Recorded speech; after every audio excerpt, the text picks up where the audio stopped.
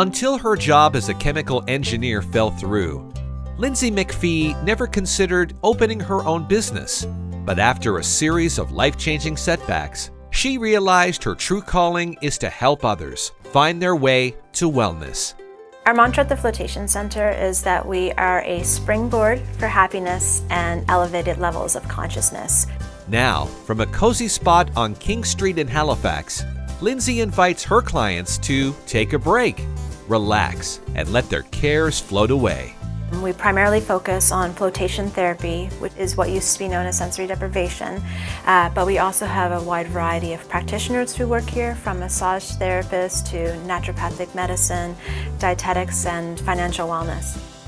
Floating involves a process where you step inside a flotation therapy tank.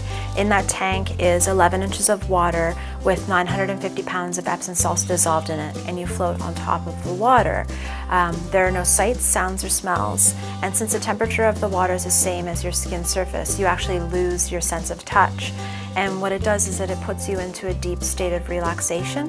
CEED and IMPACT were there to take the Floatation Centre from an idea to a reality, with solid advice and financial support. The tanks are quite expensive, so I was able to get funding through the Impact Loan Program to open up this place. If someone is thinking about starting their own business, I would say go to CEED. They have a wealth of information that they can pass on there, and they offer free courses. I went through their self-employed benefits program, and so that matches you up with a mentor. It was an incredible experience.